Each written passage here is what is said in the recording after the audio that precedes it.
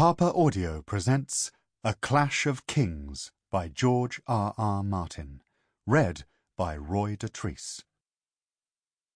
Prologue. The comet's tail spread across the dawn, a red slash that bled above the crags of Dragonstone like a wound in the pink and purple sky. The maester stood on the wind-swept balcony outside his chambers. It was here the ravens came after long flight.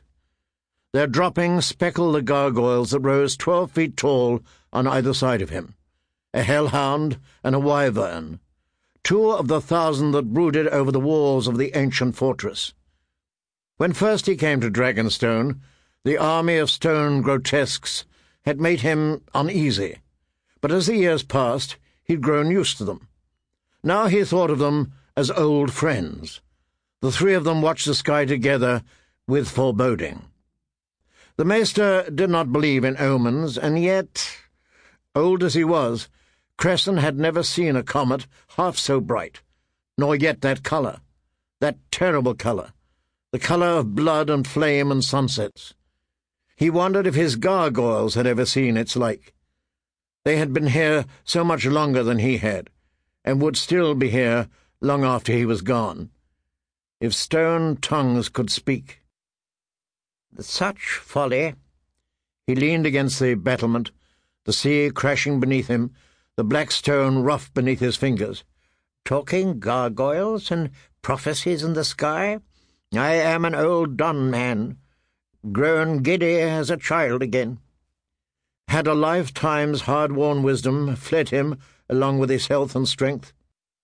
He was a maester, trained and chained in the great citadel of Old Town.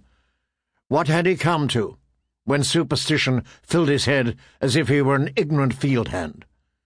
And yet, the comet burned even by day now, while pale grey steam rose from the hot vents of Dragonmont behind the castle. And yestermorn a white raven had brought word from the citadel itself, word long expected, but no less fearful for all that, word of summer's end. Omens all, too many to deny. What does it all mean? He wanted to cry.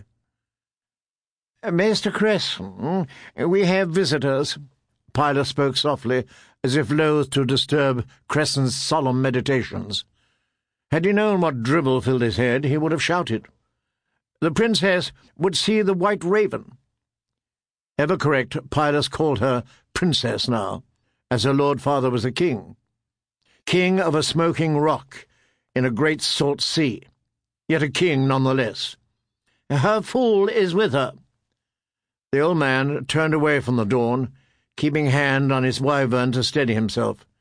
Help me to my chair, and show them in. Taking his arm, Pilot led him inside.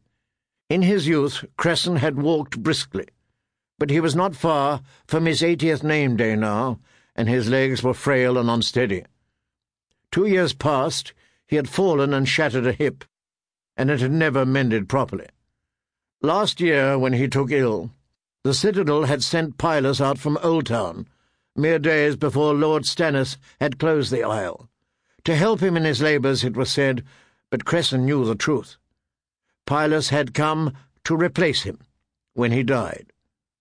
He did not mind. Someone must take his place, and sooner than he would like. He let the younger man settle himself behind his books and papers. Go bring her.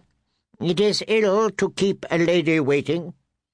He waved a hand, a feeble gesture of haste from a man no longer capable of hastening. His flesh was wrinkled and spotted, his skin so papery thin that he could see the web of veins and the shape of bones beneath. And how they trembled, these hands of his that had once been so sure and deft. When Pilot returned, the girl came with him, shy as ever. Behind her, shuffling and hopping in that queer sideways walk of his, came her fool. On his head was a mock helm fashioned from an old tin bucket, with a rack of deer antlers strapped to the crown and hung with cowbells. With his every lurching Sample complete. Ready to continue?